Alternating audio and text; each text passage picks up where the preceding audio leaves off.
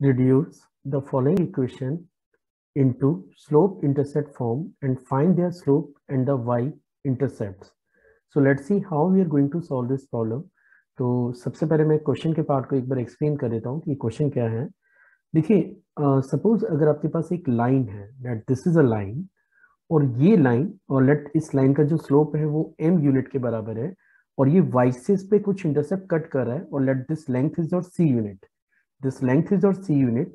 तो ये जो पॉइंट है, अगर अपन इसको p से रिप्रेजेंट कर दें तो p का कोऑर्डिनेट हमारे पास होगा 0, c, और अगर लाइन का स्लोप m यूनिट है, then the equation of a line is y is equal to mx plus c, and this format is actually said to be the slope intercept form of a line, जिसमें आपका slope भी mention है और y axis पे intercept भी known है। अब करना क्या है, आपको यहाँ पे तीन इक्वेशन गिवन है।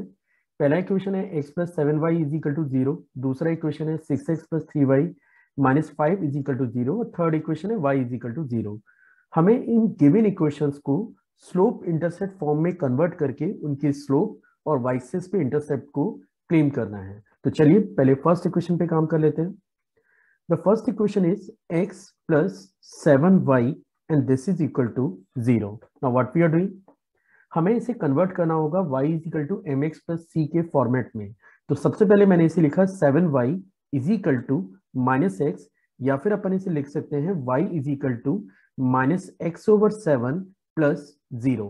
और अगर मैं गिवन इक्वेशन को y is equal to M x plus सी से कंपेयर करूं, तो आप यहाँ पे देख सकते हैं कि m की वैल्यू आपके पास -1/7 है और c की वैल्यू आपके पास 0 है। मींस गिवन लाइन का जो स्लोप है वो -1/7 के इक्वल है, और इसका y एक्सिस पे इंटरसेप्ट आपको 0 यूनिट मिल रहा है, या फिर आप ये भी बोल सकते हैं कि ये लाइन ओरिजिन से पास कर रही है।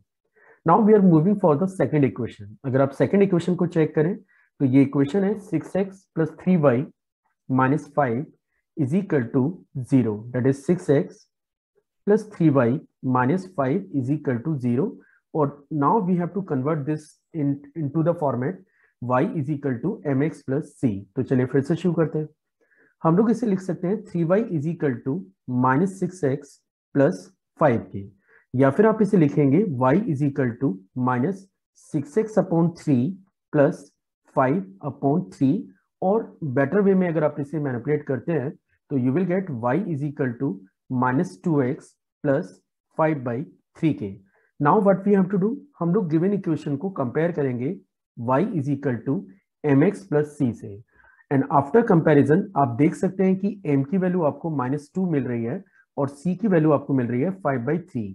ये आपको सजेस्ट करता है कि ये जो लाइन है इसका स्लोप आपके पास -2 के बराबर है, और y एक्सिस पे जो इंटरसेप्ट है that is equal to 5/3। And now we are moving for the third question. देखिए इसमें थर्ड जो पार्ट है वो है y इज इक्वल टू 0। ये थोड़ा सा स्पेशल केस है, अगर आप इसको चेक करें, we are going for the third part now, this is y is equal to 0। देखिए अगर मैं y इज इक्वल टू 0 की बात करूं तो मैं एक्सपेक्ट कर रहा हूं कि आपको ये बात पता होगा कि itself it is a x axis, है ना, क्योंकि यही वो लोकेशन है। यहाँ पे अगर आप जहां भी मैं शेड कर रहा हूं राइट नाउ, इन सारे लोकेशंस की अगर मैं बात करूं, इन सारी लोकेशंस पे y की वैल्यू हमेशा आपको 0 मिलेगी। अब अगर कोई आपसे पूछे कि गिवन लाइन का स्लोप कितना है, अगर हम ऐसा बात करें, या फिर आप इसे ये भी लिख सकते हैं y is equal to 0x plus 0, ये फॉर्मेट लिखने में भी कोई इश्यू नहीं है। और आप इसे कंपेयर करिए y is equal to M x plus सी से। तो जब आप गिवन इक्वेशन को एम एक्स प्लस सी से कंपेयर करेंगे तो आप देख सकते हैं कि m की वैल्यू 0 आ रही है और c भी आपका 0 आ रहा है।